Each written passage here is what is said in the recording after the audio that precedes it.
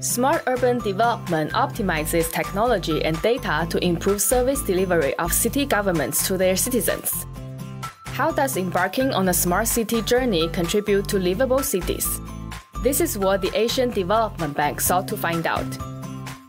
An ADB Regional Technical Assistance explored how smart systems can redefine pro-poor urban development and improve quality of life in select cities across Asia and the Pacific.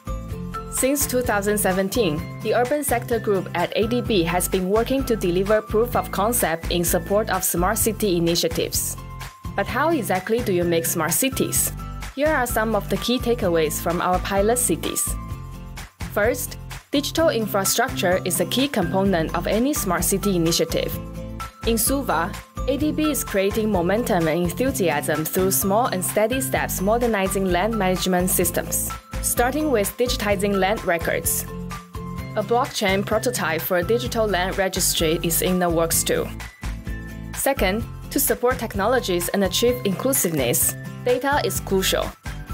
In Bandung, ADB introduced the data platform that will help make sense of the urban data the city generates.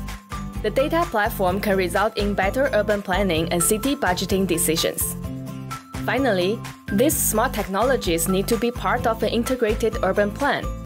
In Tbilisi, ADB is helping the transport department do things the smart way by upgrading its public transport with proper urban transport planning and policy development.